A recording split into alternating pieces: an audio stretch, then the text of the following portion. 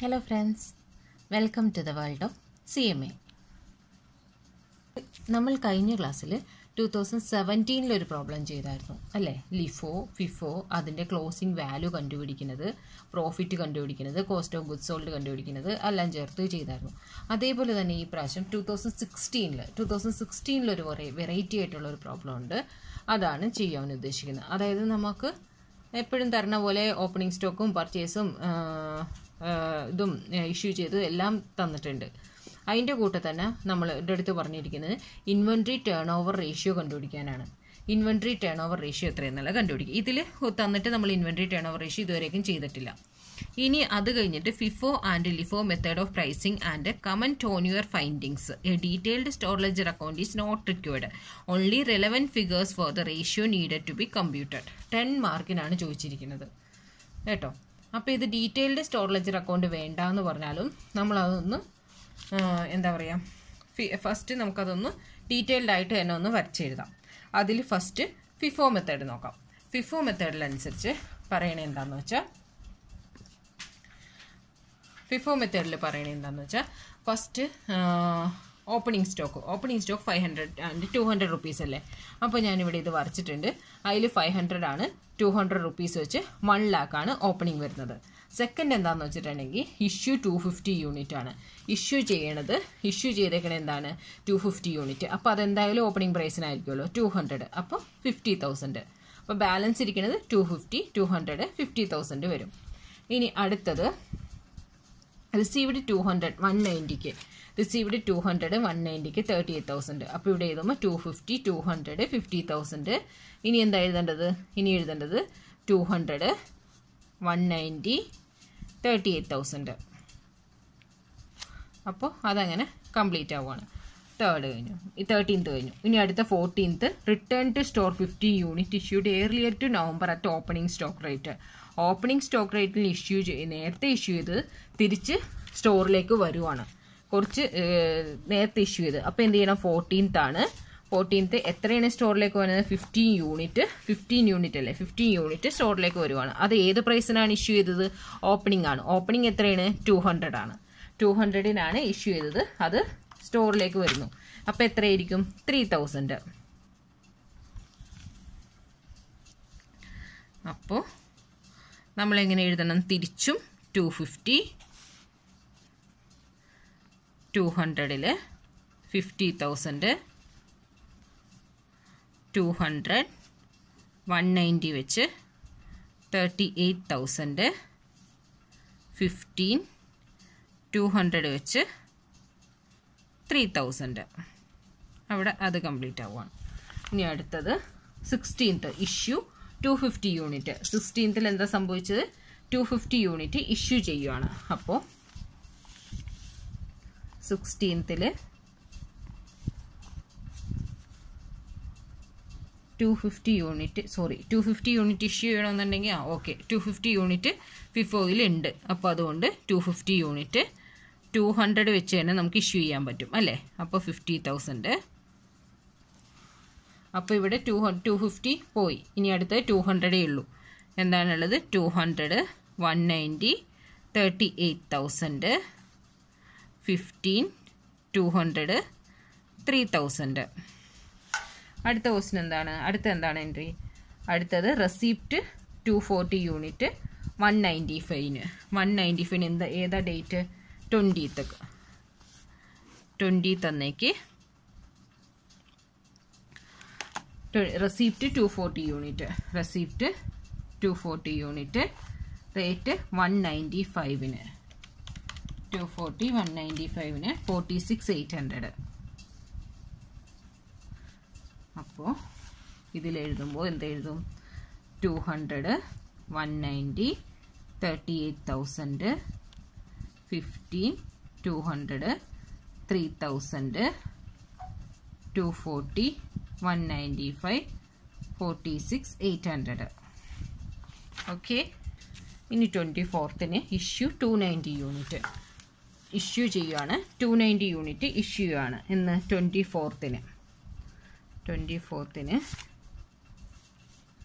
290 unit 290 unit issue ചെയ്യണമെന്നുണ്ടെങ്കിൽ FIFO ആണ്. FIFO അനുസരിച്ച് ഏതിലാണ് ഫസ്റ്റ് ഇഷ്യൂ ചെയ്യേണ്ടത്? 200 യൂണിറ്റ് അല്ലേ? 200 യൂണിറ്റ് 190 അനുസരിച്ച് 38,000ഉം പിന്നെ ഇനി 90 യൂണിറ്റ് വേണം. അതിന് 15, 200, 3,000. ഇനി ബാക്കി എത്ര വേണം? 90 50 വേണം. Balance 75 unit. 75 യൂണിറ്റ് ഇതിലിരുന്ന് വേണം. 75 195. 75 × 195 14,625 വേണം. അപ്പോൾ ബാലൻസ് എത്ര വന്നു? 240 75 മൈനസ് ചെയ്ത 165. 195 വെച്ചിട്ട് 32,175 ആൻസറായിട്ട് വന്നു. 32,175 ആൻസറായിട്ട് വന്നു. ഇനി അതിലെന്ത് ചെയ്യണം? ഇനി അത് കഴിഞ്ഞു. ഇനി അടുത്തത് ഇതേ രീതിയിൽ തന്നെ എന്ത് ചെയ്യണം? ഇപ്പോൾ FIFO മെത്തേഡ് കണ്ട, ഇനി LIFO മെത്തേഡ് കാണണം. LIFO മെത്തേഡ് കാണാം. ഇനി നമുക്ക് അതേ പ്രോബ്ലം തന്നെ എന്താണ് LIFO മെത്തേഡിൽ കാണാം. LIFO മെത്തേഡിൽ കാണുമ്പോഴും എന്ത് ചെയ്യണം? ഓപ്പണിംഗ് സ്റ്റോക്ക് അല്ലേ? ഓപ്പണിംഗ് സ്റ്റോക്ക് അതേപോലെ തന്നെ വരും. 500, 200, 1 lakh അതേപോലെ തന്നെ വരും. പിന്നെ എന്താണ് അടുത്ത പറഞ്ഞത്? 250 യൂണിറ്റ് ഇഷ്യൂ ചെയ്തെന്ന് പറഞ്ഞിട്ടുണ്ട്. 250 യൂണിറ്റ് ഇഷ്യൂ ചെയ്യണതും അതേ ഇതിൽ തന്നെ ഇരിക്കുള്ളൂ അല്ലേ? 250 യൂണിറ്റ് ഇഷ്യൂ ചെയ്യണത് 200-നായിരിക്കുള്ളൂ. അപ്പോൾ 50,000. അപ്പോൾ ബാലൻസ് ഇവിടെ എത്ര ഇരിക്കുള്ളൂ? 250 യൂണിറ്റ് ഉണ്ടാവും. 200-ന് 50,000 യൂണിറ്റ് ഉണ്ടാവും. ഇനി അടുത്ത 13th എന്താ പറഞ്ഞങ്ങനെ? 200 യൂണിറ്റ് 190ക്ക് പർച്ചേസ് ചെയ്തു എന്ന്. അപ്പോൾ 200 യൂണിറ്റ് 190ക്ക് എത്രയായി? 38,000-ന് പർച്ചേസ് ചെയ്തു. പർച്ചേസ് ചെയ്ത് കഴിഞ്ഞപ്പോൾ ഇവിടെ എന്തായി വില? ഇത് ക്ലോസിംഗ് ബാലൻസ് എങ്ങനെയായി? Closing balance 250, 200, 50,000. പിന്നെ ഇപ്പോൾ പർച്ചേസ് ചെയ്തത് 200, 190, 38,000. ഓക്കെ. ഇനി 14th എന്താണ്? റിട്ടേൺ വന്നു അല്ലേ? റിട്ടേൺ വന്നു. 15 യൂണിറ്റ് ഓപ്പണിങ്ങിൻ്റെ ഇതിൽ റിട്ടേൺ വന്നു. അത് 15 ഓപ്പണിങ് ഏതായിരുന്നു? 200 ആയിരുന്നു. 3,000 റിട്ടേൺ വന്നു. അപ്പോൾ അതും ഇതിൻ്റെ കൂടെ തന്നെ വരുവാണ്. എന്താണ്? സെയിം 250, 200, 50,000, 200, 190, 38,000, 15, 200, 3,000 വന്നു. ഇനി 16th എന്താ സംഭവിച്ചതെന്ന് വെച്ചാൽ 250 യൂണിറ്റ് ഇഷ്യൂ ചെയ്തു. 250 യൂണിറ്റ് എന്ത് ചെയ്തു എന്ന് പറഞ്ഞാൽ 250 യൂണിറ്റ് ഇഷ്യൂ ചെയ്തു എന്ന് പറഞ്ഞിട്ടുണ്ട്. 250 യൂണിറ്റ് ഇഷ്യൂ ചെയ്യണത് ഏത് പ്രൈസിനായിരിക്കുള്ളൂ? LIFO ആണ് അല്ലേ? ലാസ്റ്റ് ഇൻ ലാസ്റ്റ് ഔട്ട് ആണ്. അപ്പോൾ ഏത് പ്രൈസിനായിരിക്കും ഇഷ്യൂ ചെയ്യണത്? 250 യൂണിറ്റ് ഏത് പ്രൈസിനായിരിക്കുള്ളൂ ഇഷ്യൂ ചെയ്യണത്? 250 യൂണിറ്റ് ലാസ്റ്റായ 15, 200 അതിനും പിന്നെ 250 ആണ് 200, 190 ബാലൻസ് ഇതിനുമായിരിക്കും ഇഷ്യൂ ചെയ്യണത് അല്ലേ? നമുക്ക് എഴുതാം 15, 200, 3,000, 250. അപ്പോൾ അത് 15 ആയിട്ട് എഴുതാം. 15, 200, 3,000 പിന്നെ എത്രയാണ്? 200, 190,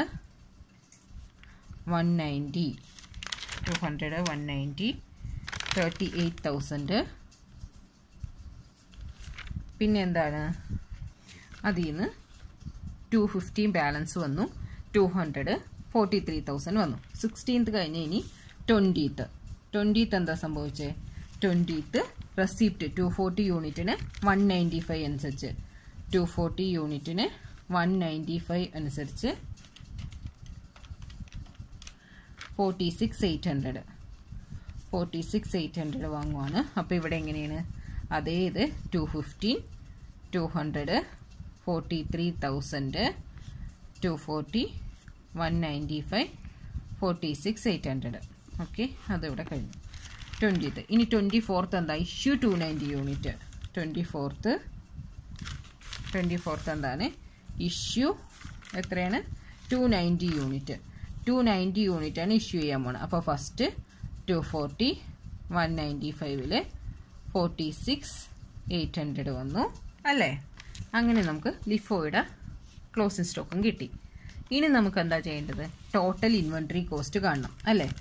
അതിൽ കാണാൻ ഇൻവെൻട്രി ടേൺ ഓവർ റേഷ്യോ കാണാനായിട്ടാണ് പറയുന്നത്. Inventory turn over ratio. Inventory turn over ratio കാണാനുള്ള ഫോർമുല എന്താണ്? Material consumed divided by average stock. ഇവിടെ മെറ്റീരിയൽ കൺസ്യൂംഡ് എന്ന് പറയുന്നത് എന്താണ്? ഇപ്പം നമ്മൾ രണ്ടായിട്ട് കാണണം. ഒന്ന് ഫിഫോയിലും ഇനി ഒന്ന് ലിഫോ മെത്തേഡ് അനുസരിച്ചും കാണണം. ഫിഫോ മെത്തേഡ് അനുസരിച്ച് മെറ്റീരിയൽ കൺസ്യൂംഡ് എന്ന് വെച്ചാൽ എന്താണ്? Opening stock plus purchase minus closing stock അല്ലേ, divided by average stock. Average stock എന്ന് വെച്ചാൽ എന്താണ്? ഓപ്പണിംഗ് പ്ലസ് ക്ലോസിംഗ്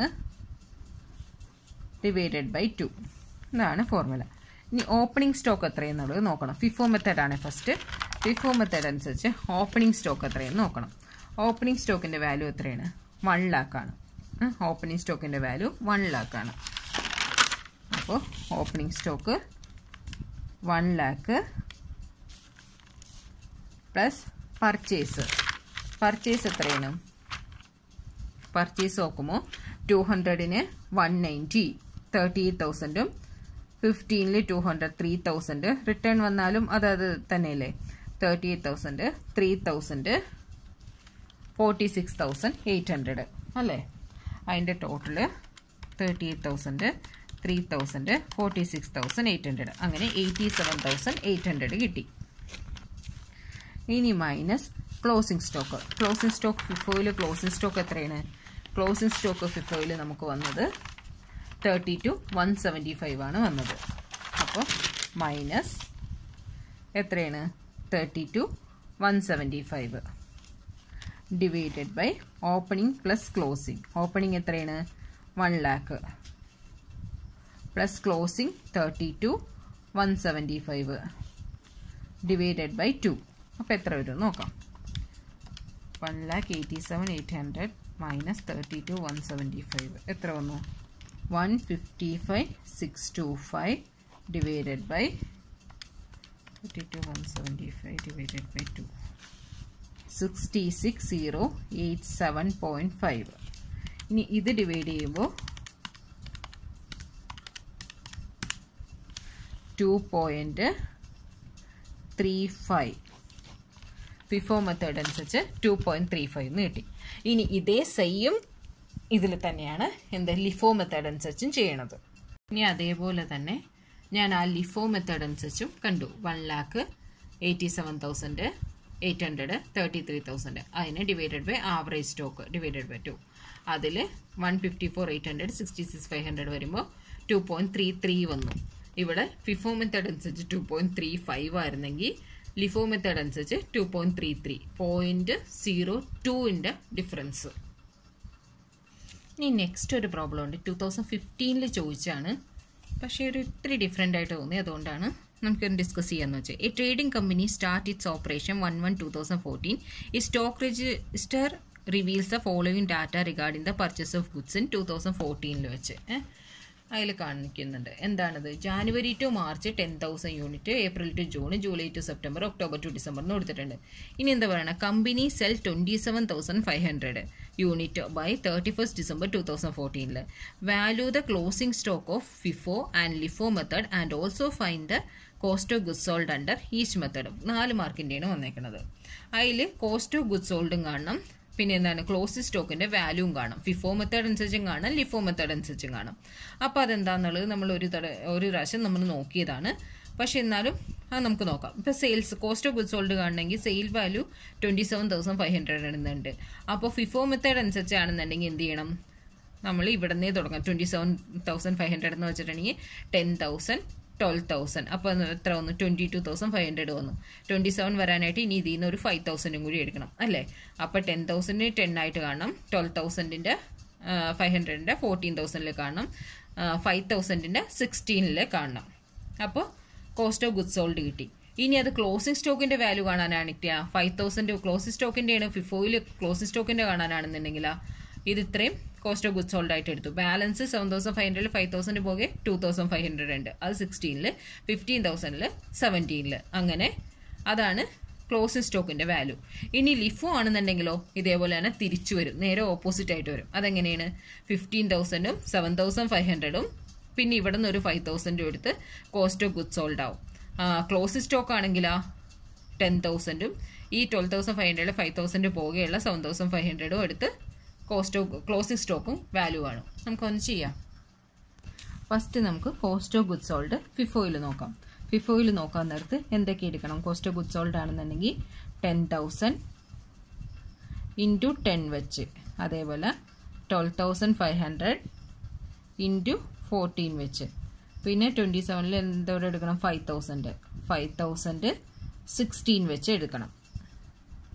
അപ്പം നമുക്ക് 3,55,000 FIFO മെത്തേഡിലെ cost of goods sold കിട്ടി. ഇനി ക്ലോസിംഗ് സ്റ്റോക്ക് കാണാനായിട്ട് ഇവിടെ നമ്മൾ 7,500 5,000 കോസ്റ്റ് ഓഫ് ഗുഡ്സ് സോൾഡിന് എടുത്തു. ബാലൻസ് ക്ലോസിംഗ് സ്റ്റോക്ക് എന്തോരം ഉണ്ടാവും? 2,500. 2,500 16 റുപ്പീസ് വെച്ചും 15,000 യൂണിറ്റിന് 17 റുപ്പീസ് വെച്ചും ബാലൻസ് ഉണ്ടാവും. അപ്പം അതിൻ്റെ ക്ലോസിംഗ് സ്റ്റോക്കാണ്, ഫിഫോയുടെ ക്ലോസിംഗ് സ്റ്റോക്കാണ് 2,95,000. ഇനി ഇതേ സെയിം മെത്തേഡ് ഉപയോഗിച്ച് നമുക്ക് ലിഫോയുടെ കോസ്റ്റ് ഓഫ് ഗുഡ്സ് സോൾഡ് കാണാം. ലിഫോയുടെ കോസ്റ്റ് ഓഫ് ഗുഡ്സ് സോൾഡ് കാണുമ്പോൾ ഫസ്റ്റ് 15,000 17 റുപ്പീസ് വെച്ച്, പിന്നെ 7,500 16 റുപ്പീസ് വെച്ച്, പിന്നെ ബാലൻസ് എന്തോരം ഉണ്ടാവും? 5,000 അല്ലേ? 5,000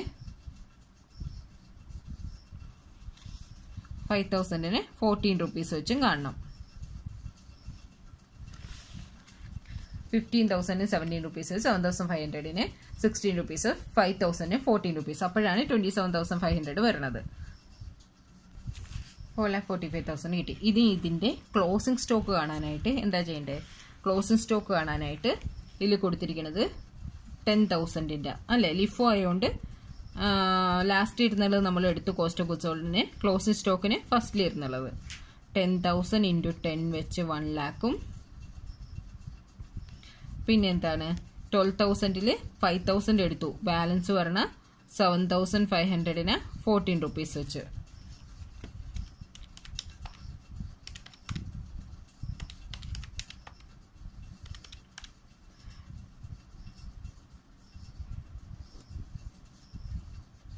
അപ്പോൾ 2,05,000 ടോട്ടൽ കിട്ടി. ഓക്കെ വാ. അപ്പോൾ ഇത്രയേ ഉള്ളൂ ആ question answer. Cost of goods സോൾഡും closing സ്റ്റോക്കും. അപ്പോൾ ഇത് എന്താണെന്നുള്ളത് ഫിഫോയും ലിഫോയും എന്താണ്, കോസ്റ്റ് ഓഫ് ഗുഡ്സ് സോൾഡ് എന്താണ്, ക്ലോസിംഗ് സ്റ്റോക്കിന്റെ വാല്യൂ എന്താണ് കണ്ടുപിടിക്കണമെന്ന് അറിഞ്ഞു കഴിഞ്ഞാൽ നമുക്ക് ഈസി ആയിട്ട് അത് ചെയ്യാവുന്നേ ഉള്ളൂ. കോസ്റ്റ് ഓഫ് ഗുഡ്സ് സോൾഡ് എങ്കിലും അറിഞ്ഞിരിക്കണം അല്ലേ? ഓക്കെ ഗൈസ്, അപ്പോൾ ഇത് നമ്മൾ ഈ ചാപ്റ്റർ ഇതോടുകൂടി നിർത്തുവാണ്. ഇനി അടുത്തത് എല്ലാവർക്കും കുറച്ച് ടഫായ ലേബറാണ് സ്റ്റാർട്ട് ചെയ്യാൻ പോണത്. അടുത്ത ക്ലാസ്സിൽ കാണാം. ബൈ.